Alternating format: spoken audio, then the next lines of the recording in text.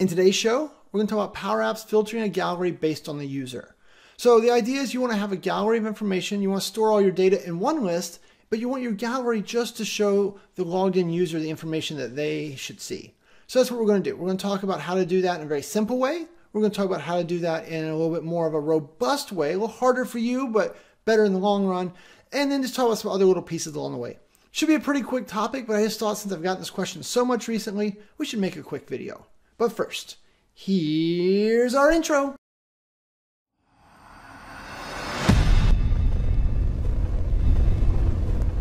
Hi, my name is Shane Young with PowerApps 911. Those guys. In today's show, we're going to talk about PowerApps filtering a gallery based on the user. And this request, I keep getting it. I just got it an hour ago. That's what made me say, all right, let's go make the video. So that's why I'm down here instead of, enjoying a happy Friday. Chewy's over there napping. I'm kind of jealous of that, but whatever. But so what I wanted to do in this video was just talk about different ways that you can store the user value and then how you can take advantage of that to filter the gallery. Stuff we've covered in other videos, kind of like in little piecemeal actions, but I thought this was a standalone enough concept that we just go through it end to end, talk about some of the ups and the downs, some of the different things I've seen. Also, we're going to use a SharePoint list for some of our examples here, but once again, this is not exactly tied to SharePoint anyway, so you can do any of this whether you're using SQL or CDS or any other data source. And some of those other ones like CDS might even introduce some additional options, but we're not going to get that far down the rabbit hole. I'll hold back. I'll self-control. So anyway, good fun video, good refresher for some of you. That's okay. So if we switch over here to my desktop, here is an app that I built called Not a Fancy Customer Note App. And the idea, I guess we'll just hit play so we can run it real quick, is in my app, you have these different pieces you can look at, and then I can come in here, I can edit a record, and more specifically, I can create a new one, right? And let's see, we'll call this one Luke's Video Games. Video games, right? Games, and let's see, play all day for free, because that seems like Luke. Luke's a very giving child when it's my money, so there you go. So just a simple little app. Now, what happens a lot of times is you have this one app and you want to capture these notes, but you'd really rather this, instead of showing me all of the user's notes, you want me to come in as a normal note enterer and only be able to see the notes that I've put in the past. Very, very common request. And so the way that we can do that is over here on the gallery that we've added, right? The items property, we can filter this data. And so the first idea you might have would be to say, all right, I'm going to just do a filter customer notes. And there's a separate video I'll link down below where I covered filter in greater detail, but we're not going to get into the nuances of filter today. But I was going to say filter customer notes. And what you probably say, well, in SharePoint, right, because we're using a SharePoint list, there is a column called created by, and there is a display name, right, or an email. Or, interesting. So I could say created by email equals, and so then you could do a function like this. The user function, which I guess there's a separate video on that. I'll link to that too. I'll be linking a lot apparently. But you can do user.email. And so if we close this out and we cross our little fingers, we might see some stuff, we might not. And so a couple things that's happening here. So one is you can see that we're getting a delegation warning. So that means that this isn't being processed by our data source. This is actually being processed locally. So that means if your list has more than 500 items by default, you're going to have problems where it's not going to get all the items in your list. And more specifically, you can update that limit to 2,000, but 2,000 is the hard limit, so you can't go any further than that. So this isn't going to be a good idea for that. You can also see that even though I clearly created this, I'm not seeing it, and I'm not really sure why. So here's what I would do to troubleshoot this. Let's get rid of this filter. So I'm just going to use Control Z. So put it back to where we started. No. All right, fine. We just won't use cut. We'll just do it this way. So that puts all of them here. So that would go down here and say, all right, so instead of show me this item.note, I'd say show me this item dot created by, and then dot email. So Shane at PowerApps 911. All right, look, I created all of them. Shocker. So then I'm going to insert a label. I'm just going to, not inside there though. Get rid of that. We'll just go right over here, insert a label. And so then what we're going to do here is we're going to say, well, that user function, what do you see? And so then this is going to show me.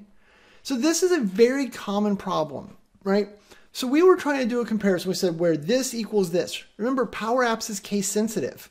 So even though the email addresses are the same, they both say, right, we'll kind of drag it up here so you can literally see it. They both say Shane at PowerApps 911. One is got capital Shane and the other one has got lowercase Shane. So that's why the match wasn't happening in this scenario. So what we could do, I guess we can come over here and we say, all right, so we know that it comes in like that. So one option would be to go back up here and say, okay, let's put our filter back in here. So filter customer notes where created by dot email equals user dot email. Boom. So we know this doesn't, I mean, we know this would technically work, but it's not matching because they don't match. So you might use a function like lower and say, hey, just take that, convert it to lower, and then take that and convert it to lower. And so then now both sides of the equation should have all lowercase Shane at PowerApps 911 for the matching portion. And so that's why you see the data. Now, once again, though, remember blue squigglies, yellow warnings means delegation is happening to you. So your SharePoint list is not, or your query is not being processed on the SharePoint side. It's being processed on the PowerApp side, which means you only get the first 500 or up to 2,000 records, depending on what you have over here in this app setting advanced. And so by default, it's the first 500. So if your list has 1 million items, only the first 500 are getting queried. Probably not going to work very well.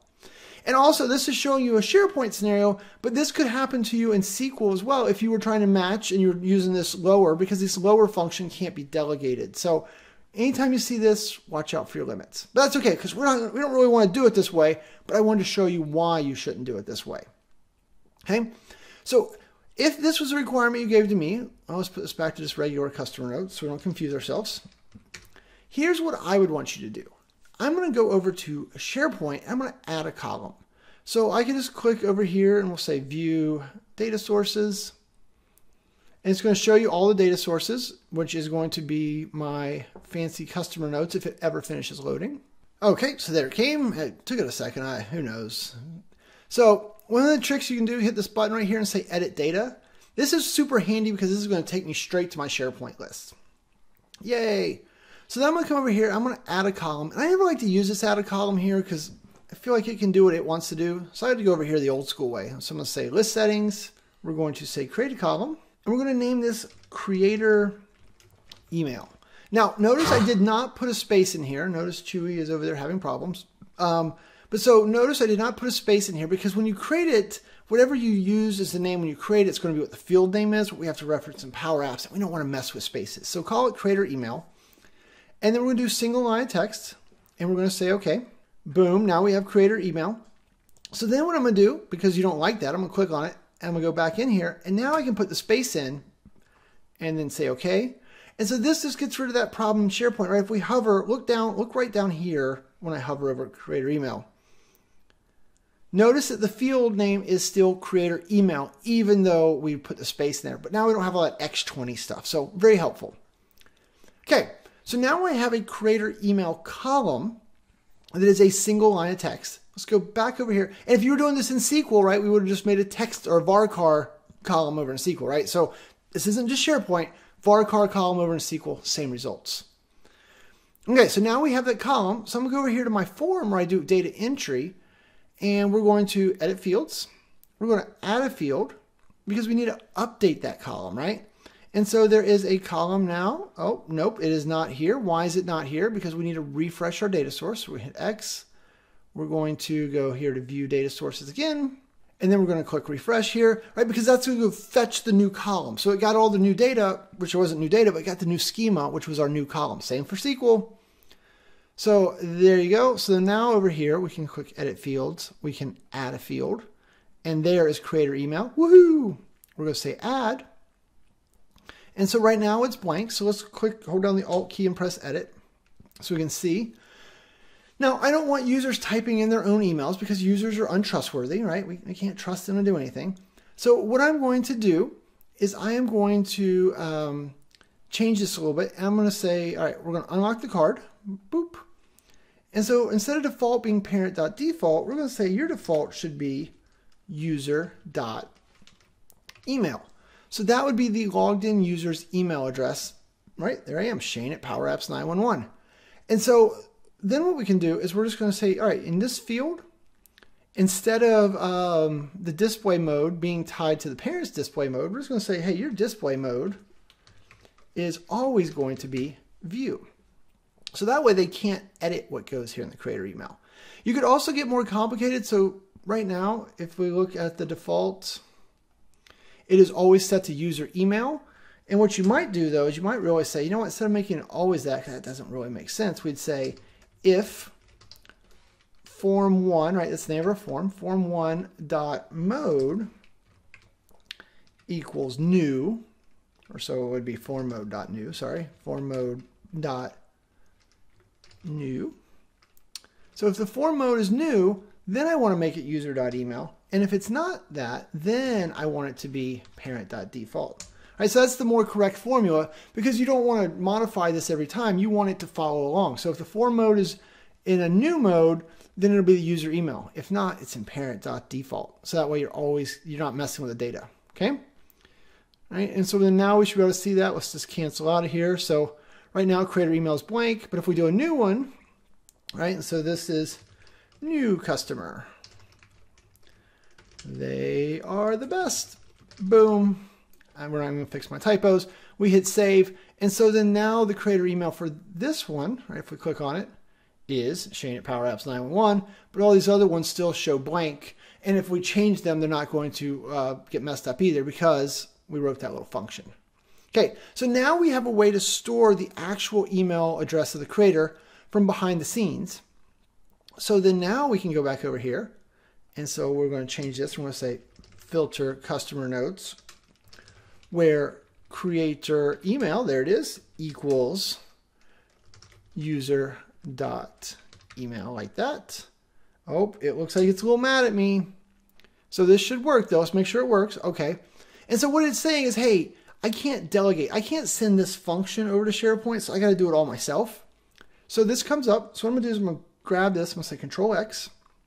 I'm going to go over here to the app, and I'm going to say on start, I'm going to say set var user email. That's not how I would do it.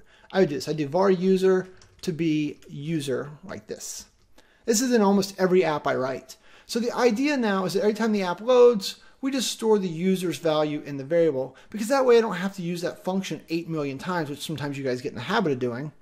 So now over here we're going to say, for the gallery, we want to filter this where creator email equals var user dot email. So it should be the same end result, boom, but we don't get any of those little pesky yellow warning triangles, because we are now referencing a variable, which is fine, instead of referencing a function, which causes delegation. And that would have been the same whether it had been SharePoint or SQL or just about any data source. So this is the more correct way to put that in place. But now we've got just what we wanted. Instead of seeing all of the users here, we're only seeing, or sorry, all the customer notes, we're only seeing the customer notes that me, the logged in user, set. So that is, in a nutshell, how I would do this for you, or at least to introduce you to the topic. Now, you noticed over here that we were showing the creator email. That's pretty confusing, quite frankly. So what I would probably honestly do is come back over here and click on this card. And so now that I know it works and does everything, because I can see and I saw it was functioning the way I wanted, I would just change the visible to off. And now no one even sees it, right? But if we do a new entry, and so let's call this new 2, more. And if we hit save, right, this is going to show up over here, even though you couldn't see it get referenced. So, and then if I logged in as Chewy and came to this same exact app, what would happen? Chewy would not see anything because Chewy hasn't created any records yet. Should we do that just to show you, prove that works? Probably. So hang on one second. Let me switch over and grab a Chewy window. I'll be right back.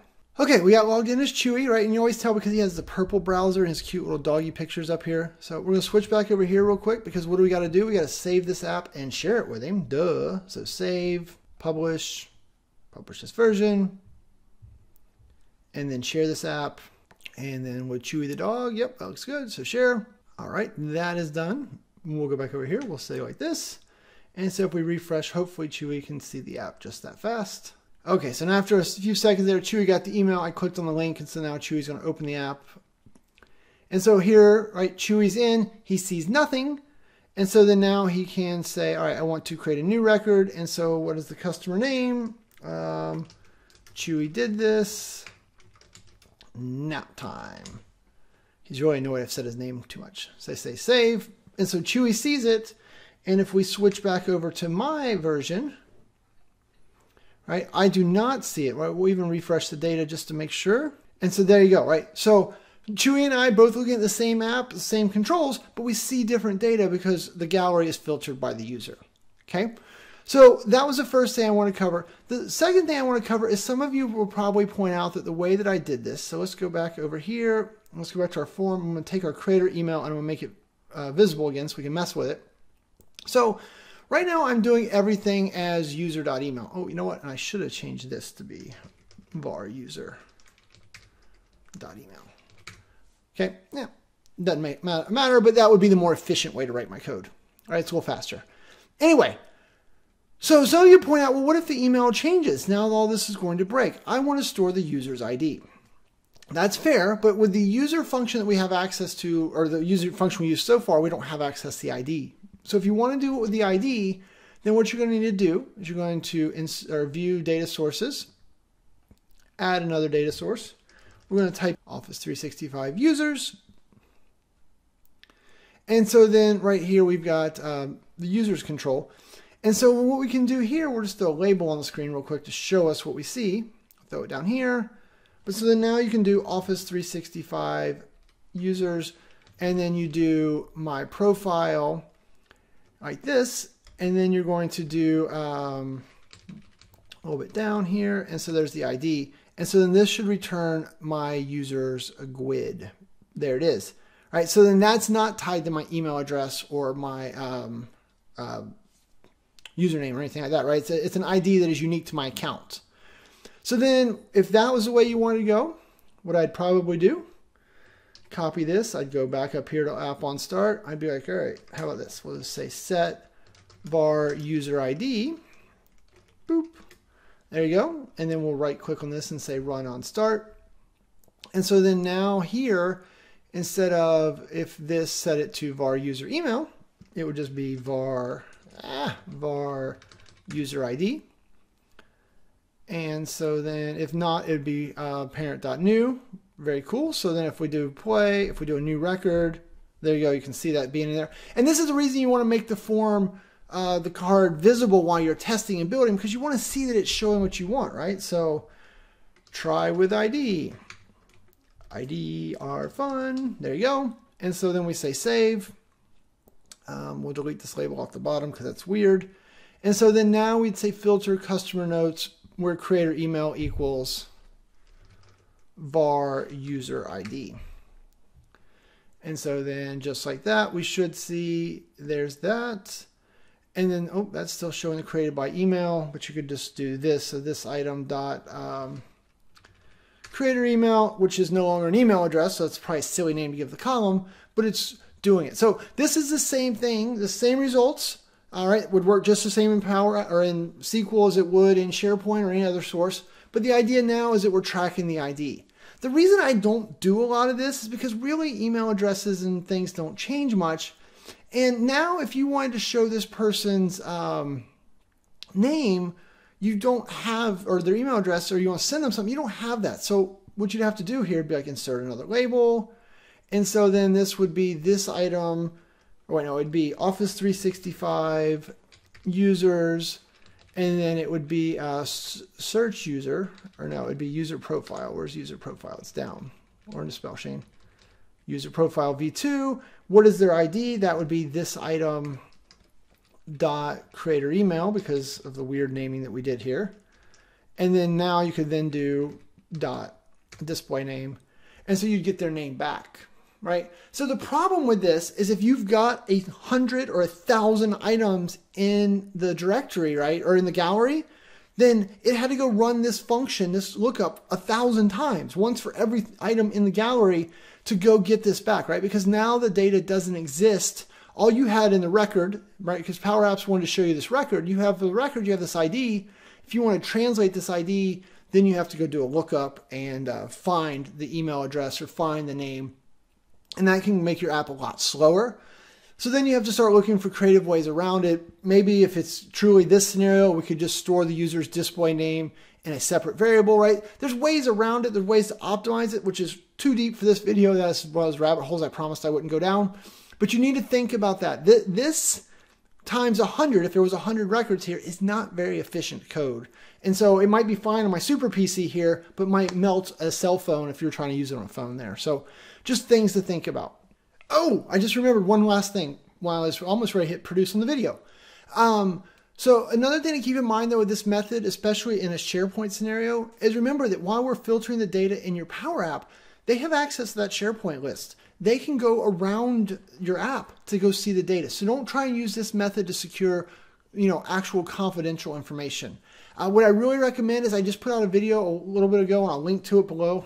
So many videos to link to.